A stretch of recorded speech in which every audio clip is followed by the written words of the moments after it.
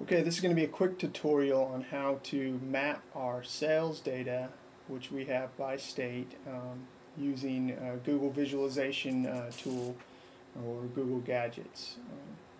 First thing we have to do is get the data put together in Excel. So here I have state average units, average dollars, and average dollars per store per week. What we want to do is take that information and create a new spreadsheet in Google Docs. So file, we want to import something because we already have it on our desktop. We're going to import our Excel file,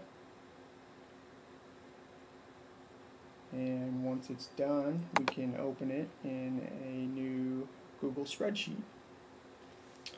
So same thing we had in Excel. We have the states, average units, dollars, and average dollars per store per week. We then want to first let's go ahead and select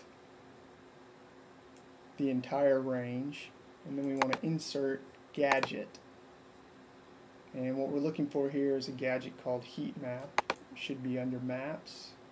We just click add to spreadsheet. So we can see the correct range is selected. They're going to auto find our header rows. Let's just go ahead and name it average sales by state. And very important that we select the region, so it's just looking at the USA. Now we're going to click apply, and it's going to generate a map